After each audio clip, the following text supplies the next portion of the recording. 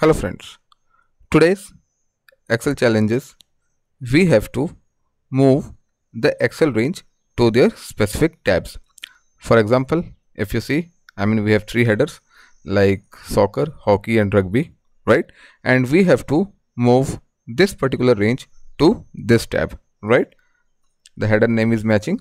So this range will go here, this range will go here, and this range will go here. So I hope you all have understood the problem. Now to solve this problem, let's make it a little bit more difficult. Right now you can see there are three tabs which are already created. So let me delete all these three tabs first, like this. And now the problem is that I have to create three tabs with these names soccer, hockey and rugby, right? And based on these headers I have to transfer the range to those particular tabs. Now I will go to my Excel Tailor tool, right? And you can see there is an option add delete sheets. So I will select add sheets like this, and I will select this particular range and I click on OK. So as I click on OK, you can see three different tabs like soccer, hockey and rugby are created. Okay, like this.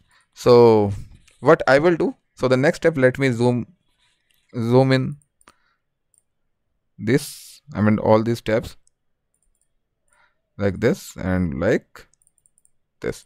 Okay, now the next step is I will select all the three tabs like this, and I will select a particular cell which is blank. So I will select this E1, right?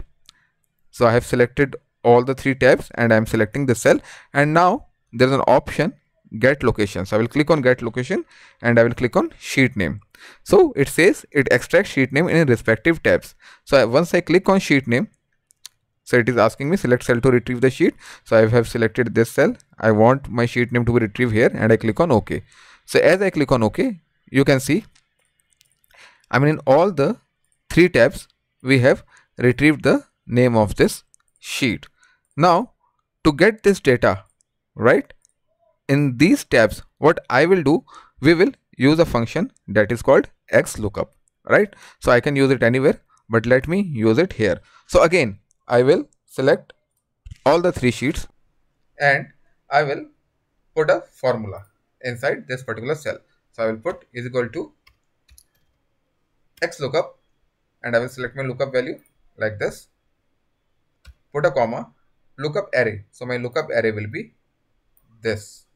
Okay, and I put another comma and return array, and my return array will be this, right? And I will close my bracket and I press enter. As I press enter, you can see the heading soccer is retrieving all values for this range, right?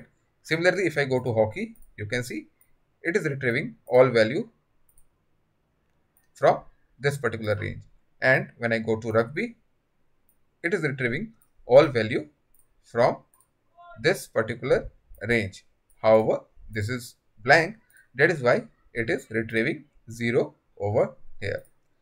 So I hope you have liked this problem and have understood it. Thank you so much. Have a great day ahead.